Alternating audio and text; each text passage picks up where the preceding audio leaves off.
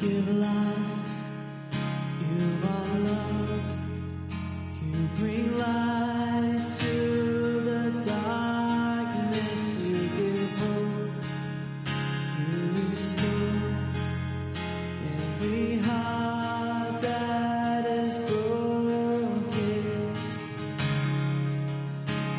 And great are you, Lord. It's your breath in our lungs, so we pour out our praise. We pour out our praise. It's your breath in our lungs, so we pour out our praise to you only. Great are you, Lord. You give life, you are love, you bring light to the darkness, you give hope, you restore every heart that is broken. And great are you, Lord. It's your breath in our lungs, so we pour out our praise. We pour out our praise. It's your breath in our lungs, so we pour out our praise to you only. It's your breath in our lungs, so we pour out our praise. We pour out our praise. It's your breath in our lungs, so we pour out our praise to you only.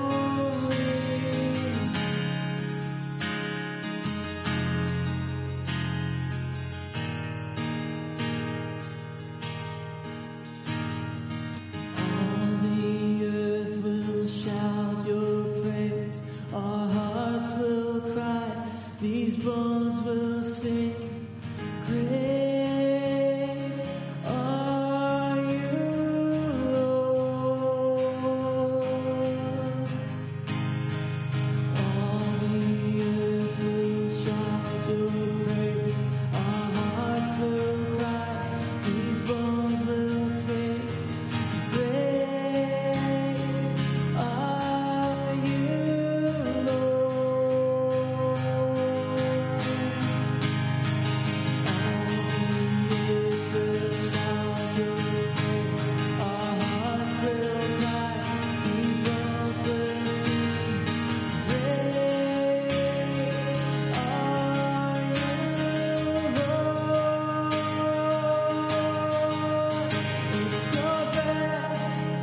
in our lungs, so we pour out our praise. We pour out our praise. It's your breath in our lungs, so we pour out our praise to you only. It's your breath in our lungs, so we pour out our praise. We pour out our praise. It's your breath in our lungs, so we pour out our praise to you only. Great are you, Lord.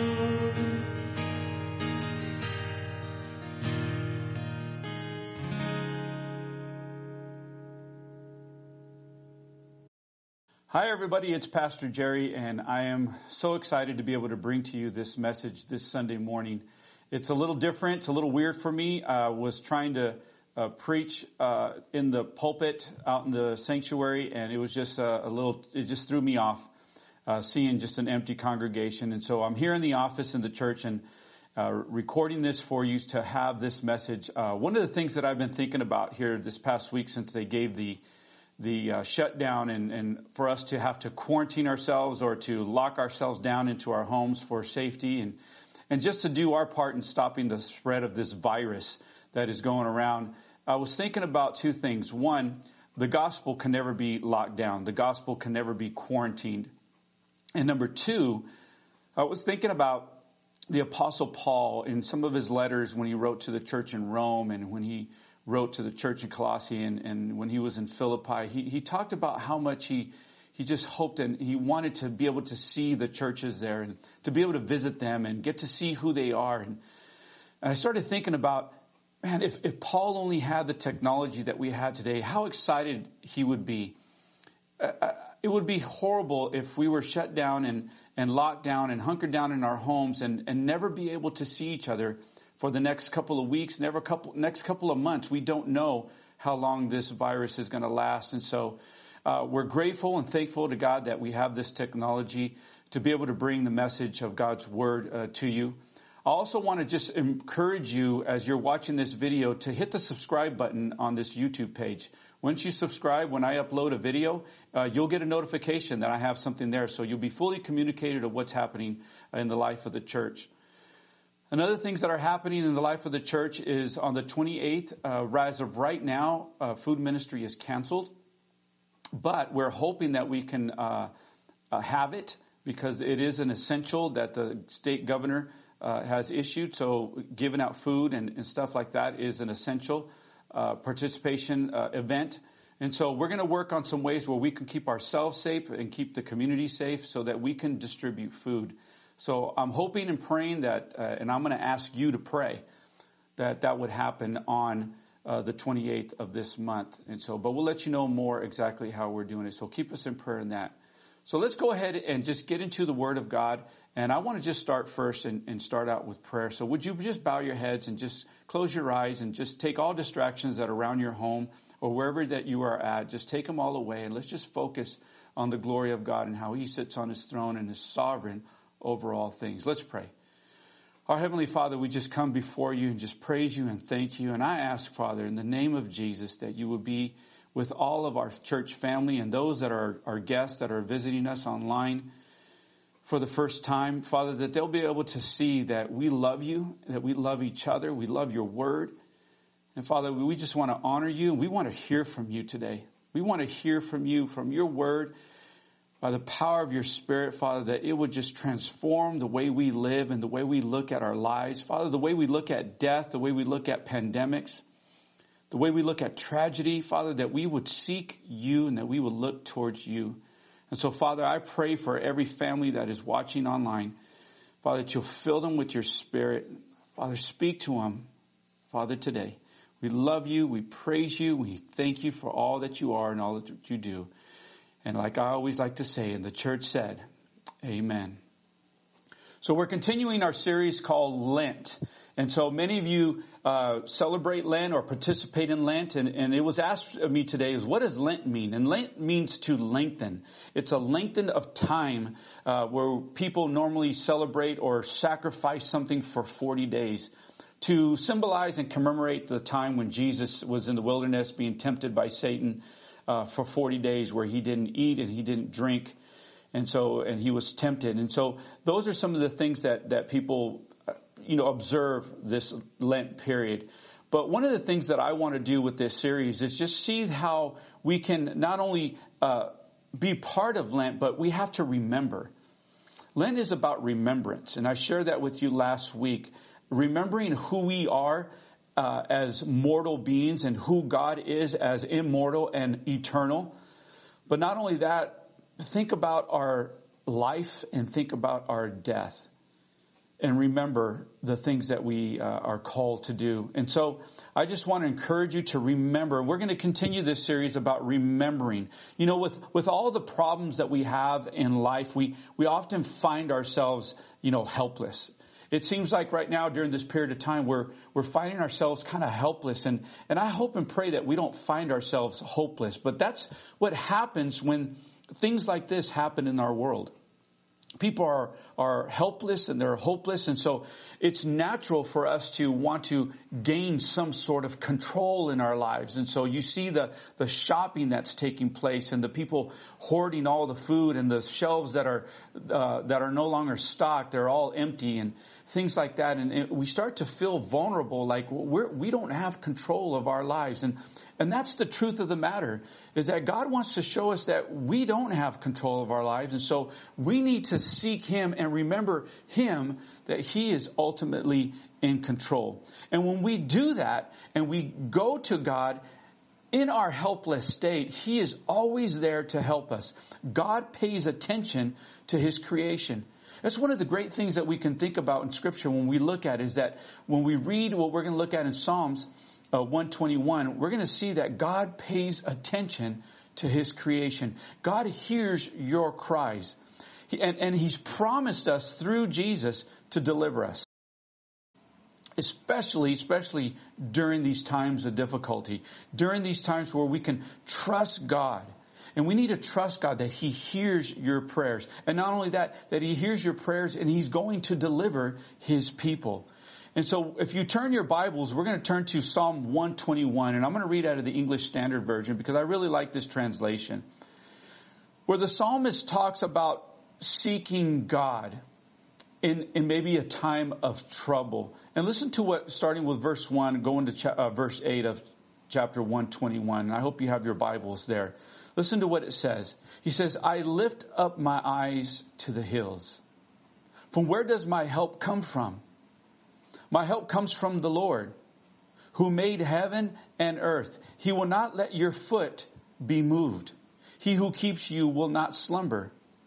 Behold, there's that word behold that I taught during Christmas. Pay attention. Behold, he who keeps Israel will neither slumber nor sleep. The Lord is your keeper. The Lord is your shade at your right hand. The sun shall not strike you by day, nor the moon by night. The Lord will keep you from all evil. He will keep your life. The Lord will keep your going out and your coming in from this time forth and forevermore. If you notice in this chapter 121 of the Psalms, the psalmist starts with a question. And a lot of times when things like this happen in our lives, we start out with these questions like, what is happening? Or why is this happening? Or when is this going to end? Or is this going to affect me? And the psalmist starts with the question. And this is a question that we need to ask ourselves, is where are we going when we feel helpless? Now, Jerusalem, in this context, Jerusalem is surrounded by mountains, and they're often described by the Israelites, holy hills, where people go to like a sanctuary to go and speak to God and go to hear from God and go to be in the presence of God. And so a lot of times they're called holy hills. And so that's why the psalmist says, where should I look? Where do I go? Where do I see? Where does my help come from? And notice it says that he lifts up his eyes. We need to lift up our eyes. We need to lift up our hearts and seek the will of God and his power and his control. You know, sometimes our problems seem like mountains. They seem like mountains of challenges that are facing us each and every day. Sometimes we feel like we're in this valley and we're not sure what to do or what to say or where to go. You know, a lot of times we go to the news or we go to friends and family, but how about looking up to God? Looking up to God and crying out to him. And see the promises that God has, and how the psalmist understands and he knows and he has faith and he has trust that God will hear his voice. God will hear you and he will take care of you. You see, one of the things that this psalmist shows us today out of reading this passage is that we can cry out to God with confidence. We can cry out to God with confidence that the Creator God, the Creator of the heavens and earth, who made all that we see, is our helper and our keeper. And so one of the great things that I want to just share with you is point number one, is that Lent, or during these times of problems, or whatever the case that you may be going through, it should remind us of God's comfort and his consolation. That's what this whole passage is about, is God's comfort and his consolation. I will lift up my eyes. Where does my help come from? So right away, the psalmist knows and understands that where he's going to go to help, and he's going to go to God, the creator of the heavens and the earth. And then the second thing that I want to share with you today is that Lent, or your problems, or whatever it is that's going on, it reminds us of God's invariable vigilance. His invariable vigilance. Listen to what verse 3 and 4 says. He says, he will not let your foot slip. Now that's one of the last things that you want. If you were to climb a mountain, the last thing you want is your foot to slip. And so it says here that God will not let your foot slip. You will not stumble. God stabilizes you. He stabilizes your foundation. He stabilizes your ground. He stabilizes your faith. It says that he who watches over you will not slumber. Indeed, he who watches over Israel. So not only is it just you that he's watching, but it's the whole people of Israel. It's the whole church that he's watching. He says, indeed, he who watches over Israel will neither slumber nor sleep. God is the one that is going to hold you up. And notice it says that he doesn't sleep. Why? Because he's watching you. You know, it reminds me when my kids were little and they were babies, I used to stay up late at night and just watch my kids sleep. And I think about that sometimes how God is that God is staying awake just watching over us. God never gets tired. He never quits. He never allows anything to stop him from doing what he wants to do. And what he desires to do with his people is watch over us and take care of us and keep us. And so that's something that brings me comfort, and I hope and pray that it gives you comfort. You know, us as mortal beings, our bodies get tired. No matter how much you try to push hard and to continue to push through and fight through, your body can only endure so much. But God never gets tired. God never gets to a point to where he just wants to give up. He's always, always vigilant in watching over you and watching his people. You see, because God created everything, and because he created everything, there's nothing on this earth, no experience, no problem that you're going to encounter that's outside of the scope of God's knowledge and of God's help. No matter who may fail you or let you down, when you're trying to figure life out and you're trying to figure out what's the best course of action, God will always know what to say and what to do when it comes to your life and when it comes to your problems. So let that be a reminder of God's invariable vigilance. God is so vigilant with us. And number 3 is this. God reminds us, Lent reminds us of God's promise of protection. Now that brings great comfort and consolation to me, is that God, even with this virus and things that are going on, God is protecting me. Now, one thing that I want to just share with you is that God is not just, he's going to protect your spirit. He's going to protect your soul. Now, it's common sense to understand that things around this world can affect us. We can get affected with this virus. We can get in a car accident. We can get cancer or all kinds of things that can happen to us. But what this psalmist is talking about is our spirit. He says in verse 5, he says, the Lord watches over you. The Lord is at your shade at your right hand. The sun will not harm you by day, nor the moon by night. Now the psalmist, when he says this, is that when you're climbing these mountains, when you're going to the holy hills, when you're traveling, the sun is beating down on him. And so he's using this as an analogy that the sun cannot damage him during the day, nor the light of the moon by night. God is always there, giving us shade in our lives. God is actively keeping you in his protection. Now, the word keeper here in this passage is the Hebrew word shamar. And what's great about this word is that it shows up for the first time in Genesis 2:15, where God created Adam and Eve, and he placed them in the garden of Eden, and he gave this command is to keep the garden. You are to have it, dwell in this garden, and you're to keep it. And so they're to work the garden and maintain it. And that's what this psalmist is saying. If the Lord keeps you like Adam and Eve, we're supposed to keep the Garden of Eden, then that means that God is going to be moving all around you. He's going to be keeping you. He's going to be working you. And you guys know in a garden, you can't just plant the seed and just hope that something comes up. No, you have to cultivate the ground. You got to clean the ground. You got to water it. You got to check it. You got to move the soil around it. And when something starts to grow, you begin to work the ground around it. So that's the things that you have to do. And that's what God does in our lives when he keeps us.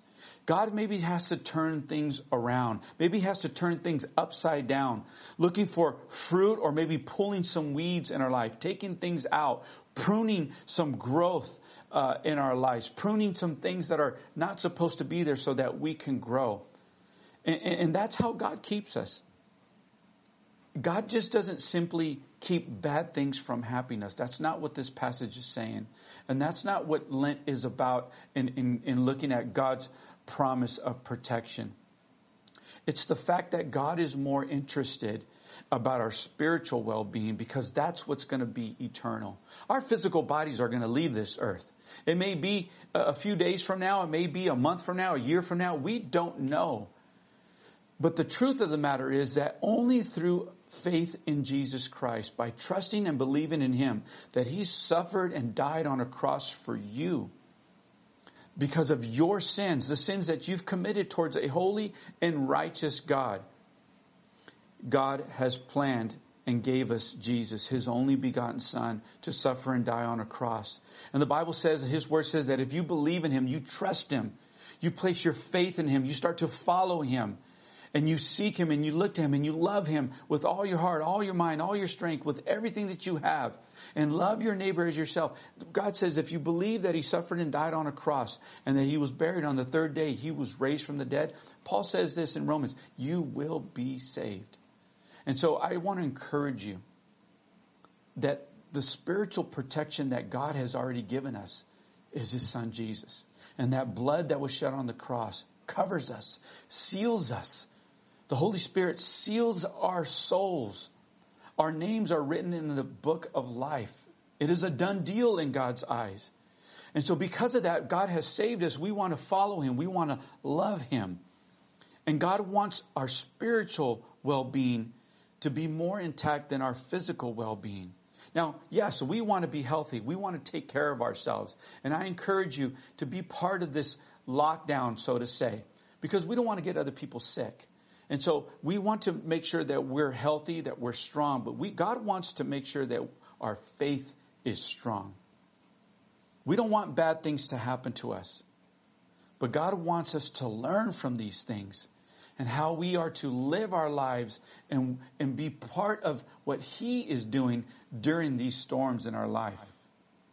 You know, there's a song that is sung, I praise you in this storm by Casting Crowns. And that's one of the things that we have to continue to do as a church body, as a family, is we need to continue to praise God.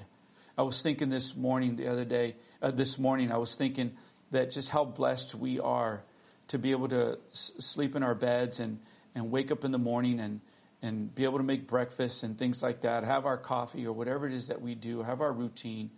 You know, our lives are just temporarily interrupted, or maybe they'll be interrupted for a long time. We don't know. But we still praise God through this storm. And so I want to encourage you to continue to praise him. Praise him. We pour out our praise, like the song that we just heard. We pour out our praise. It's the breath in our lungs that we are going to wake up and breathe out is the praises to God. And so I want to encourage you as we about to finish up this message here today, is that you give your life to Jesus. It's the best thing that you can do.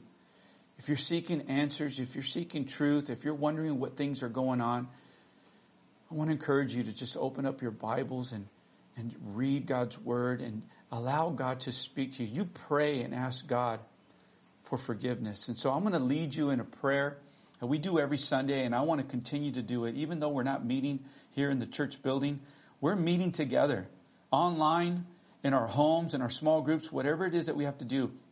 And I still want to give this opportunity where you can pray and talk to God and ask for forgiveness and receive Jesus Christ as your Lord and Savior. So right now, if everybody would just bow their heads and just close their eyes and just focus on God and just thank God. Thank him for his protection. Thank him for his comfort, for his consolation. Thank him for the life that he's given us. Thank him for his vigilance, that he's always watching over us. And if today you're thinking about just giving your life to Jesus, that you've admitted that you know you've sinned against God, then I'm going to ask you to just pray this prayer. Dear God, I know I am a sinner. and I need your forgiveness. I believe that Jesus is your son and that he suffered and died on a cross, that he was buried and that he rose from the dead. And I give my faith in him for forgiveness. And not only that, Father, I give you my life. Thank you for forgiving me. Thank you for saving me. And I love you. Help me to grow and to do your will. And it's in Jesus' name I pray. Amen. Now, if you prayed that prayer for the first time, it's nothing special. It's just you talking to God deep down in your heart. If you prayed that and you believe it in your heart, then the Bible says that you are saved. Now, that's exciting. That is great news. That is something that needs to be celebrated. And it's unfortunate that we can't celebrate with you here together in the church building. But one thing that we can do is if you look at the bottom, there is comments. And you please comment. Not only hit subscribe, but comment on there and let me know what your decision is. Maybe there's some prayer concern that you need in your life and your family, or maybe you have some questions about what I just spoke about. And so would you please put it on the comments? And so I thank you so much. I'm so excited about what God is doing. I also want to encourage you, those of you who are members of this church, to continue to give. There's a lot of churches that are struggling. There's churches that are not as well off as we are. And so we want to be able to just see God move in a mighty way. And so if you go to our website at www.blvdcc.com and go to the giving section and just continue to click until it takes you to the page, you can go online and it's safe. And you can go online and you can give. And it goes straight into the church's bank account. Nobody has to go to the bank. It's amazing the technology that we can do, that we could continue to give. And if you don't want to give online, then I encourage you to go to our website. You'll see our P.O. box, and you can write a check and mail it to us, and we will get it, and we will be able to distribute those funds to continue to do the ministry that this church has called us to do, that God has called this church to do. So I'm so excited again to be able to record this. This was my first time doing this, and I hope and pray that God is blessing you, that God is keeping you, and that God is watching over you, and because I know he is, because that's what his word says. And so let me pray for all of you, and then we'll conclude this message. Our Heavenly Father, we just come before you again, and thank you so much that as I look into this camera, Father, I can see my family. I can see the people that you've placed in my flock, the people that you place in my church, in my fellowship. And I just thank you, Father. I'm so honored and blessed to be able to have this technology to get into your word and to worship you.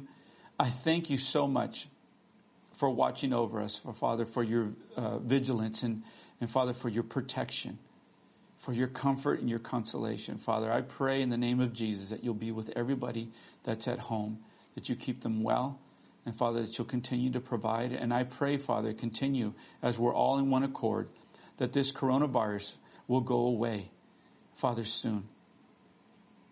And that your son Jesus comes soon. Father, we love you. And again, we thank you and we praise you for just loving us. And Father, we love you too. And it's in Jesus' name I pray. And everyone said, amen. Have a great week, everybody. I love you.